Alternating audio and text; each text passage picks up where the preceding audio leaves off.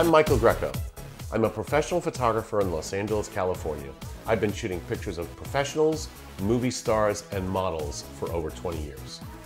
During that time, I've had to learn and invent ways to store, retrieve, and archive my work using different hard drives, flash drives, memory cards, and solid-state drives. This is one of the short videos I made for howtoarchive.com that will help show some of the ways you can increase your workflow and make your storage solutions work for you.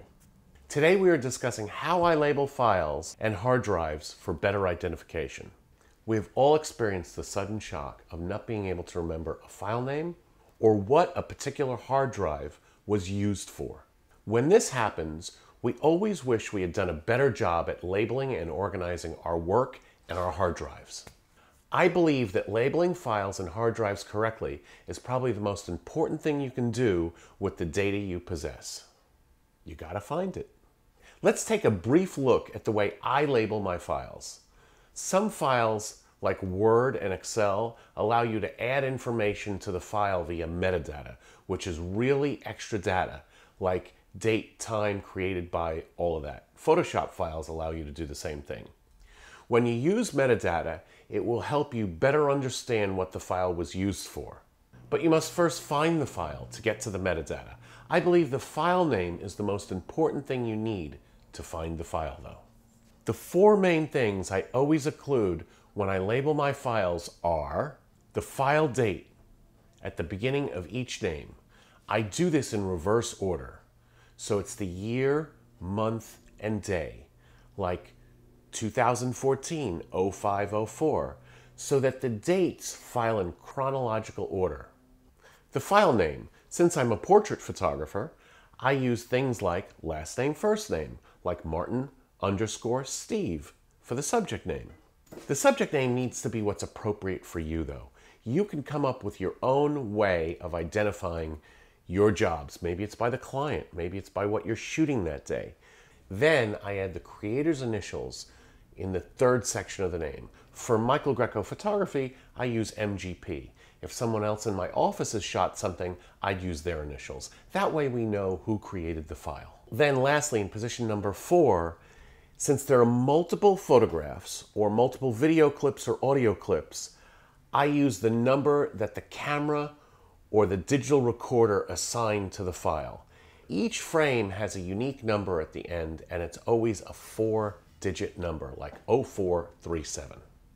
This system can be used for video files, documents, photos, music, any type of file. Now let's look at the way I label my hard drives. There are only a few things to worry about here. The main one is to name what the drive is, like archive drive or archive. Then I like to add the number of the drive. Because the files fall into chronological order, we stack the images on the drive in chronological order. When we need another drive, we just add it. So the drives are now numbered sequentially. The first drive is 01, the next one is 02, the next drive is 03. Then, because I don't record things to just one drive, I record them to at least 2, if not 3, we use a letter.